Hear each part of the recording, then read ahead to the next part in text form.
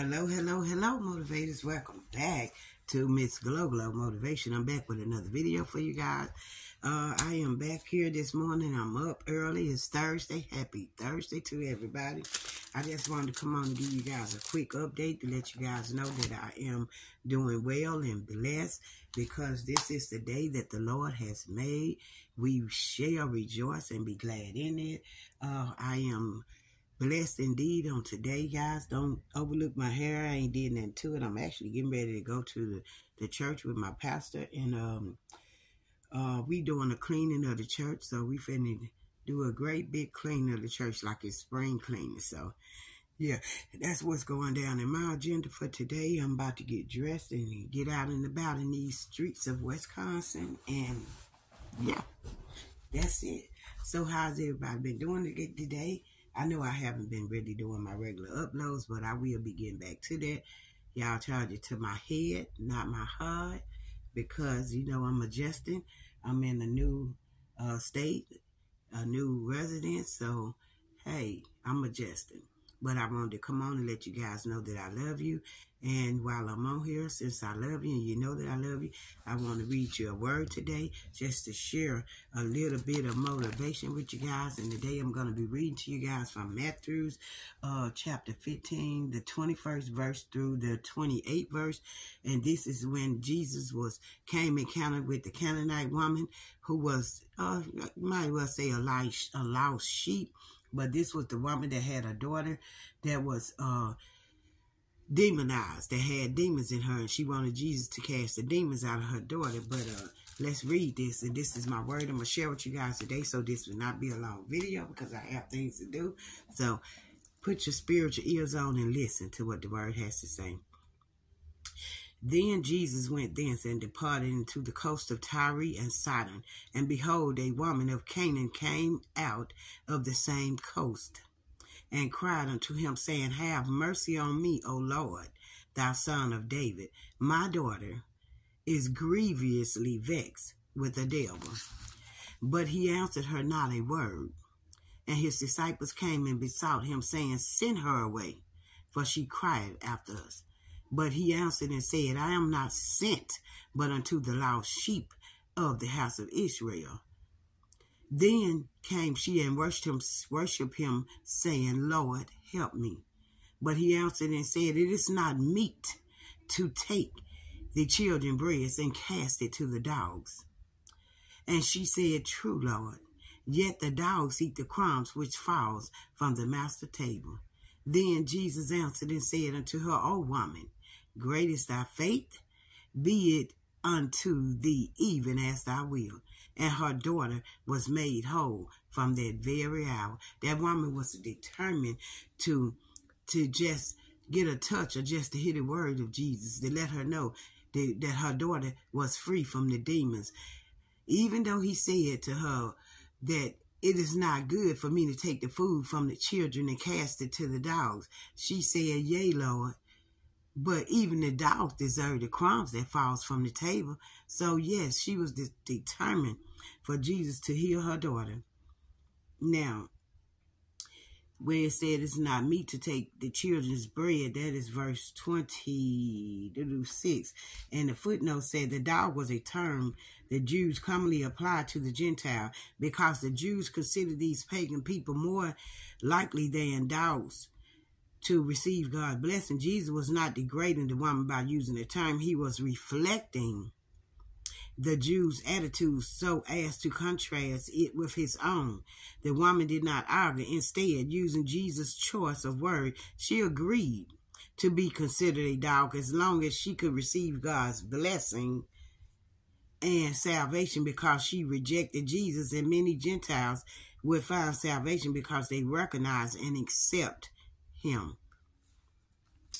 That was the King James Version. Now, if we go to the Central Standard English Version, it reads as this, and then here is identify this certain scriptures as the woman of faith.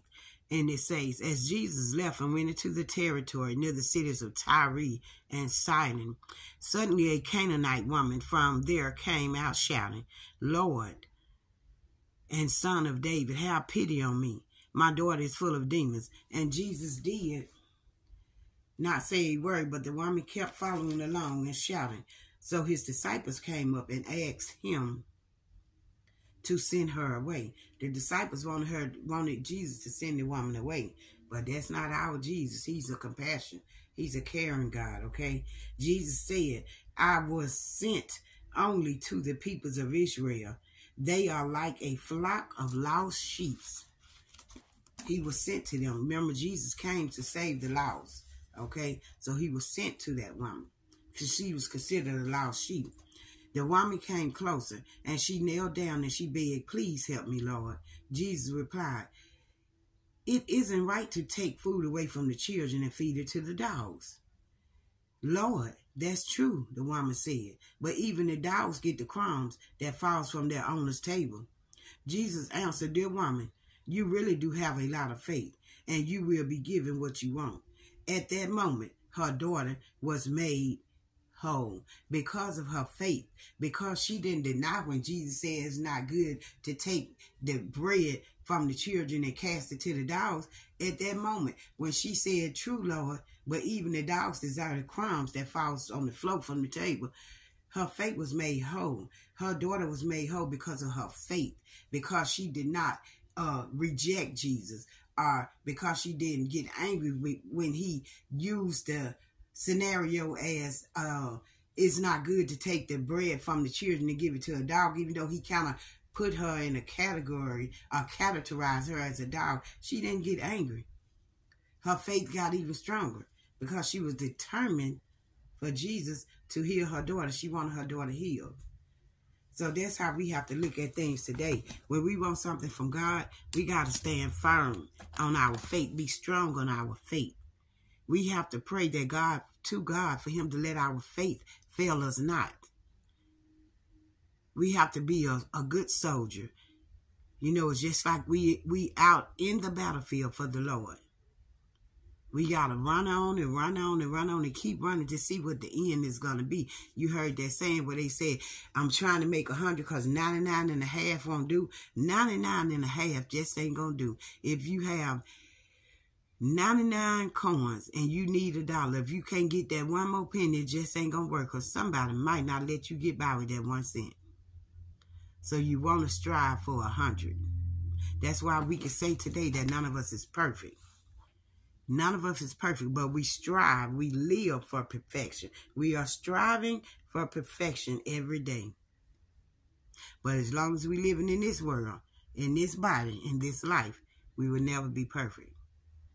I just wanted to come on here and share that with you guys. I hope that it helps somebody. We want to ask God to let his word be a blessing to the readers, hearers, doers, listeners, and learners. In Jesus Christ's holy name, covered by the blood.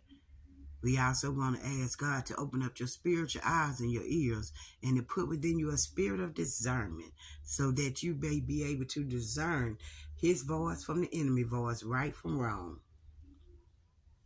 And if you lack wisdom, seek him, ask him for it. He said, those who lack wisdom, let them ask. He will give it to you. He will even reveal the mysteries of his words to you. If you ask him and you open up your heart to him, all you have to do today is open up your heart to God. He said, I stand at the door of your heart and knock. Will you open and let me in? Are you willing to open and let him in? Because he's right there. He's right there. Just as close as my hand is to you guys. He's right there. Open up and let him in. I love you guys. Thank you guys for watching. Have a very blessed Thursday. I'll see you guys on the next video. This is the day that the Lord has made. I will rejoice and be glad in it. Remember, guys, we're all under one nation, one love, one God. Peace we have because Jesus left that peace here with us. And I'll see you guys on the next video. Remember that God loved you so much that he gave his only begotten son over to die for us. And I love you too. See you in the next video. Every Thursday. Bye. I love you like